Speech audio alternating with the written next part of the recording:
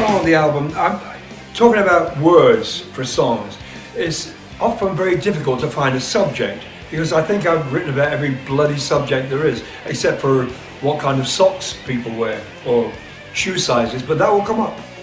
But I was thinking one day, I was sitting in my hotel room thinking, my God, I feel like shit, and I wondered why.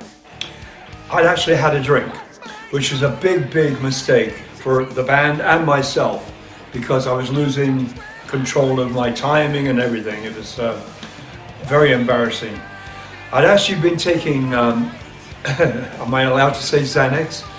And I ran out of Xanax, and one morning I had a terrible panic attack, probably about 5:30 or something, and I went wandering into the street in England to find a bottle to take away my anxiety.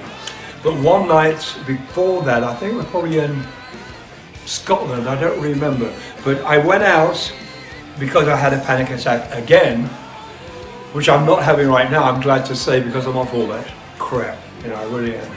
Xanax is a killer, I can tell you. But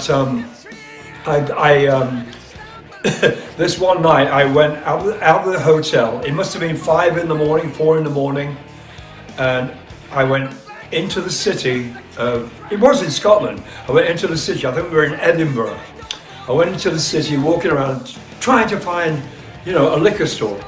Of course, everything's fucking closed at that time. I'm going, oh crap, crap, crap, crap. And I was like, I've got to get out of my body. If anybody's had a panic attack, you'll know what I'm talking about. You want to leave your body because everything hurts. It itches, it hurts, and you're confused.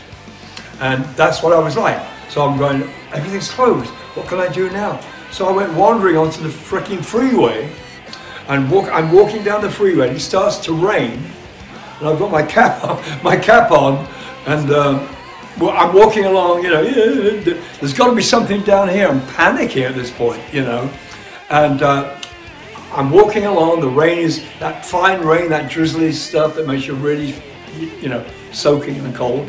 And I'm walking along the freeway, and there was an embankment, and I slipped down there on my face and my hand. I'm going,